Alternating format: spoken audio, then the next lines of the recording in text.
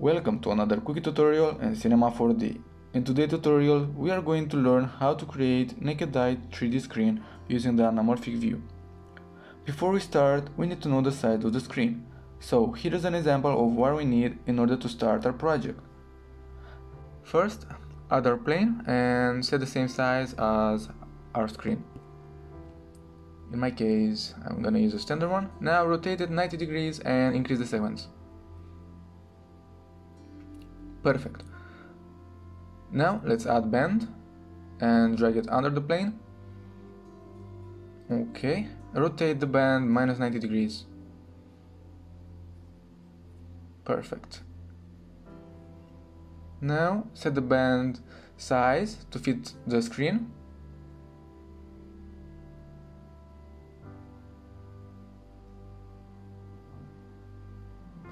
Something like this. And then you set the position where you want your screen to bend. So I'm gonna use 90 degrees and minus 90 degrees, the angle, something like this. And now we need to raise our plane from the ground.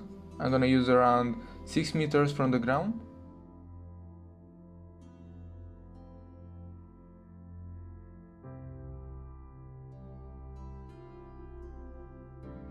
So now we add the camera, make an angle of 44 or 45 degrees and the focal length around 60 and 80 millimeters. I'm going to use 70, something like this. Now make sure we position our screen like this, and we need to raise the camera from the ground around 1 meter and 80 centimeters, around as the same as a human size. I'm gonna use around 185, something like this.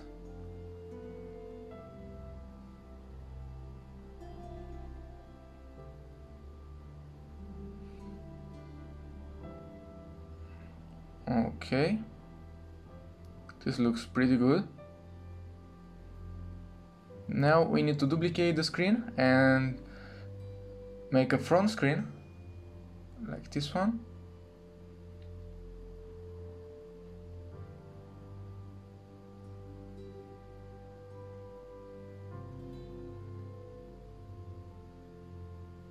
Okay, something like this.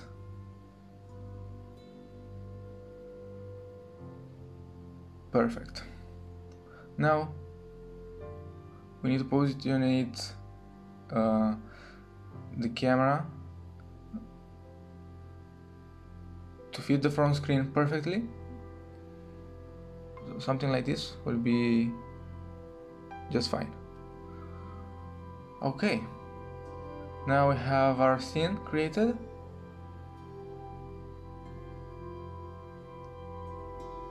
Yeah, this looks great.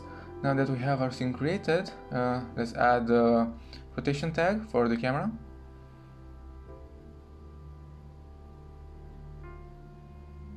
Okay. And hide the front screen. We will need it later. So now that we have our background, we need to create our animation here. Here is going to be the animation. So I'm gonna use a floor.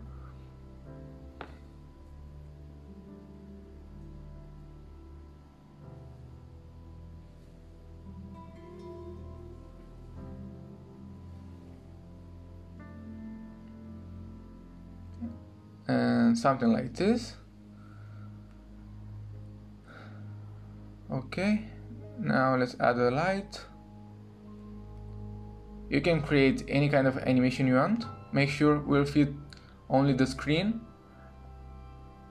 and the ceiling.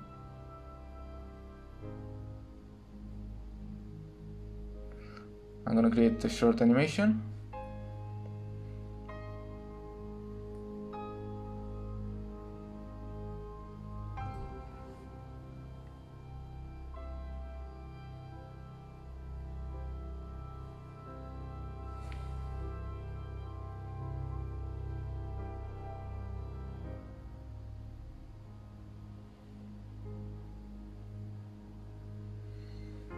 something like this. Now that we have our animation,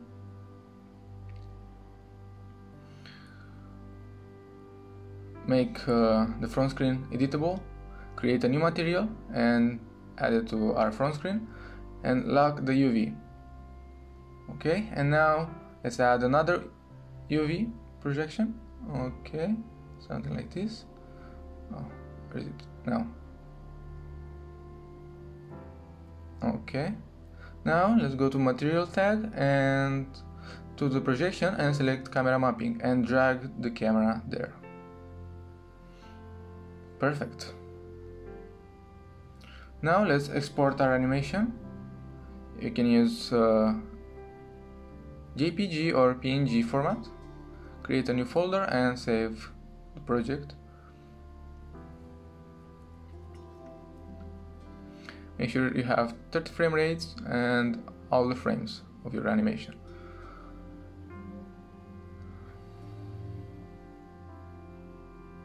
Perfect.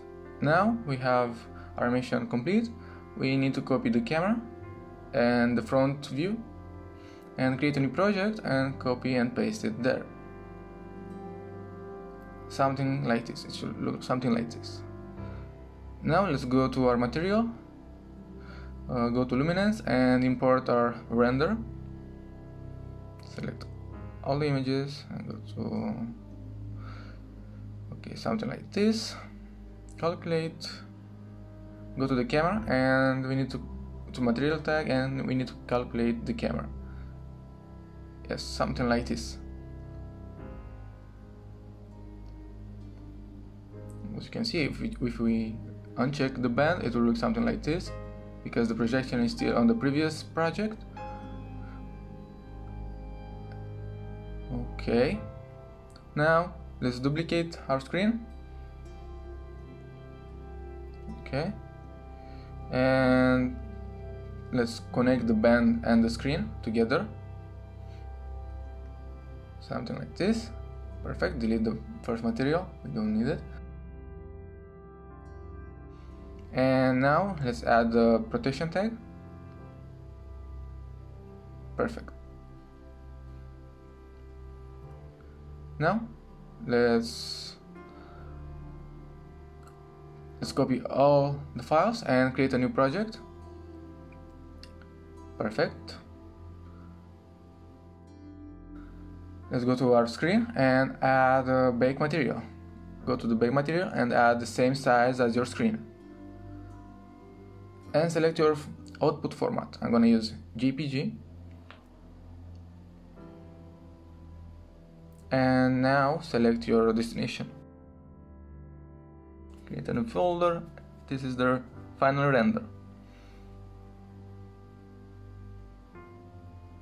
Okay. Now let's go to option and select luminance. Go to details and select the end time of your animation and the frame rate. And drag and drop the material.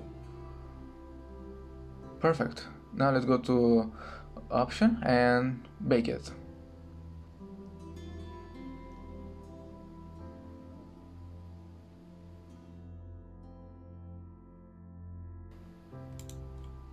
Now that we are done, let's copy the camera and the first plane and create a new project and add it there. Now delete the material and create a new material, drag it to our screen and go to luminance and add the final render there. It should look something like this. Okay. No. You have to calculate all the frames. Okay, something like this. And we are done. Thank you for watching.